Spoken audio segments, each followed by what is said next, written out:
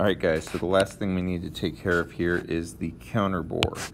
And notice that if this is my front view here, that means this is the bottom view. And on the bottom view is where they put the hole note for that. So it's actually going from the bottom through. I find that kind of a little odd that they would have put it there, but that's where they put it. So let's go ahead and do the hole note from the bottom up. Alright, so looking at this guy here. We're going to go to the bottom of it. We're going to add a sketch there.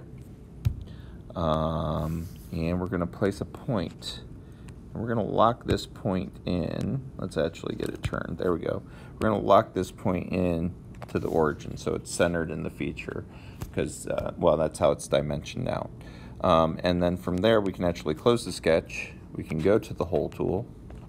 And we're going to select that point. So now we have our holes starting to form.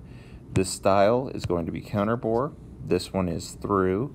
And now we need to start looking back for some dimensions here. So the overall hole diameter is 0.165. So let's go back and we're going to put in 0.165. Check. All right, next thing, counterbore diameter is that first number that follows the counterbore symbol, so that's 0.177. So 0.177, check.